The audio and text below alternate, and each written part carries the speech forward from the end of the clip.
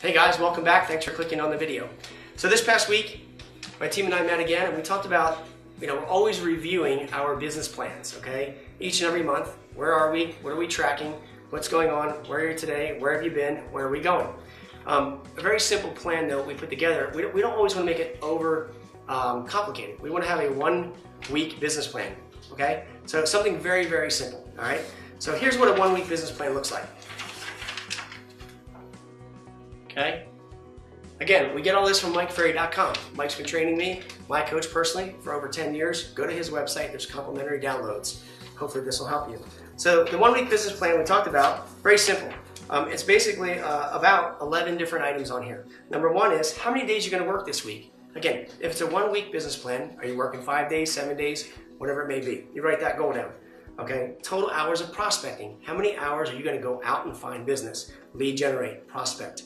Contact goal. How many contacts are you going to make when you're making these prospecting calls? Number 4, how many leads will you generate? Number 5, how many presentations you're actually going to go on? Number 6, listings you're going to take if you're going to get listings. Number 7, how many of those listings are going to sell this week? If you're going on buyer appointments, how many buyer controlled sales? How many appointments are you making? How many buyers are you going to sell this week? And then if you're a listing agent, we've talked about price reductions. Today in our market, a price reduction is like getting a new listing. So how many reductions are you going to get? And number 10, which is very important on this business plan, how many times are you going to practice? How many times are you going to role play within 1 week? And then any other additional goals we have on here, any other things that you want to have happen that week, if it's personal, financial, whatever it may be. Again, a simple plan, just knowing these numbers for 1 week. Now, we also talked about a daily tracking form, so that when you are making these calls to prospects, who are you calling, and you want to track them, your number of contacts. So here's Mike Ferry's daily tracking form. Again, you can get this off the internet. You can get it off Mike's complimentary forms. Very simple. This is the form. This is the form we use. And it's just a simple form that basically just has Monday through Sunday. Talks about the contacts, center of influence, expires, FSBOs, past client, just listed, just sold, sign calls, add calls. You want to track everything here. And you put on the date from what date to what date, okay? Very simple. This is just a basic 7-day business plan. And then you can obviously carry it into a 12-month business plan as well.